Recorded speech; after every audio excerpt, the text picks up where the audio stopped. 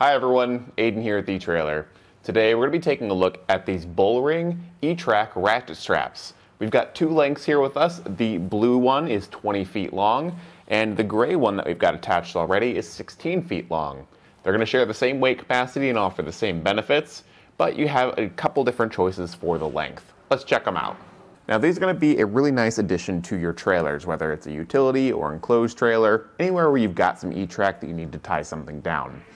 I will say that these are quite long for our particular application today, but it certainly gets the job done. The generator is more than heavy enough to mostly hold itself down, but having some straps to keep it in place really helps.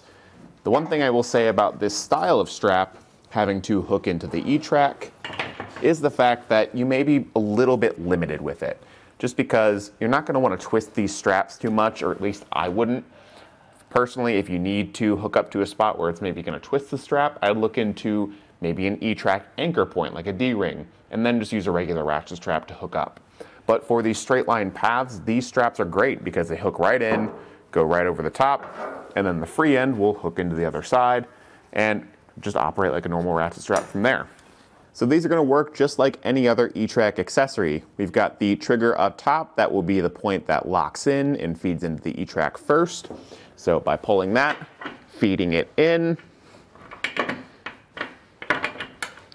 and then pulling it up, you can see it's locked in. Then to release, we just repeat that same process, but in reverse. So we can mix and match, move this around the E-track wherever we need it, and get our tie down point.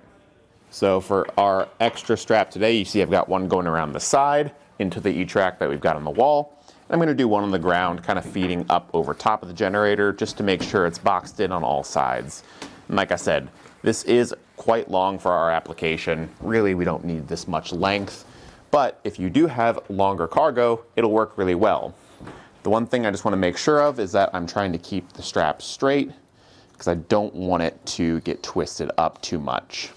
The free end of our strap will feed through the ratcheting mechanism, just like a regular ratchet strap. We'll pull out all that slack. And if you're tying down something maybe a bit more size appropriate, you probably won't have to deal with all that. But once it's tied down, engage that ratcheting mechanism and start to tighten it down. And like I said, we've already got our gray strap tightened down and secured. And this thing is rock solid. It's not moving because we've got this one holding it down from the top, this gray one from the side, so it's boxed in.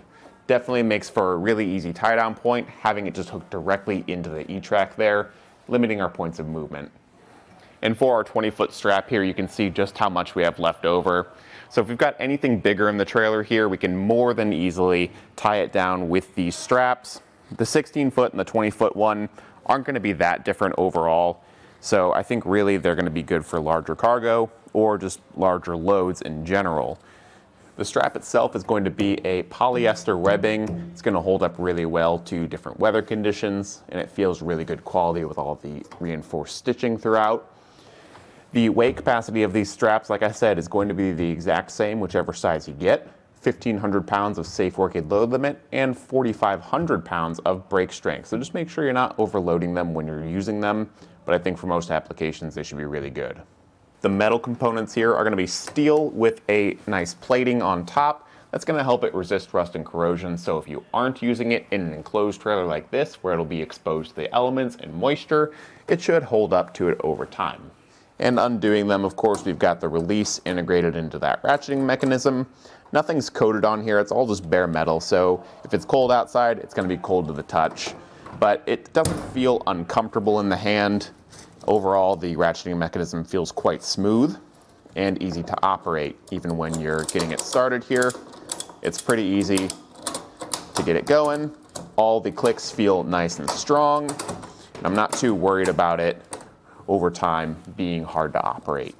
And if you've got a ton of E-track in your trailer like this one, I think it gives you a lot of options to tie things down, and something like this could be very useful. I'd say if you've only got a few sections of E-track though, and you're often finding yourself using ratchet straps with tie-down rings, and you're not always able to get a straight path for straps like these, then just stick with D-rings. That's going to be a lot easier to mix and match and adapt to different loads. because with these straps, I think they really excel in these straight line paths rather than being able to twist and move around like a ratchet strap might hooked onto a D-ring. Otherwise though, whatever strap you end up picking up and whatever tie-down style you go with, I think it's going to be a really solid fit. It works really well at the E-Track and gives us tons of options to adapt to different loads and make sure we're carrying everything nice and solid. Thanks for watching.